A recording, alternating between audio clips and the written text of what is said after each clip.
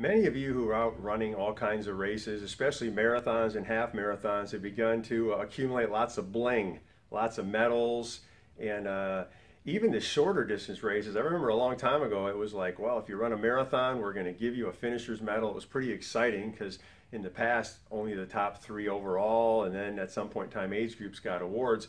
But now everybody who runs a marathon gets a finisher's medal, and everybody who runs every half marathon does. And it's trickling down. Now all kinds of 15Ks and 10Ks and 5Ks are giving out finisher's medals, and people have this big pile of medals, and it's like, well, what do we do to display them?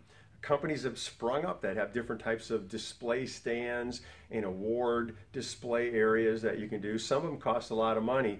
What I found is maybe the easiest thing and most efficient is to get yourself a nice cork board. You get a cork board that's maybe 4 feet by 3 feet, and grab your medals and fold the ribbon behind each medal, and just use a push pin, push it in there, and maybe start at the bottom and move toward the top, or start at the top and come down to the bottom and put them in order by the date you got them.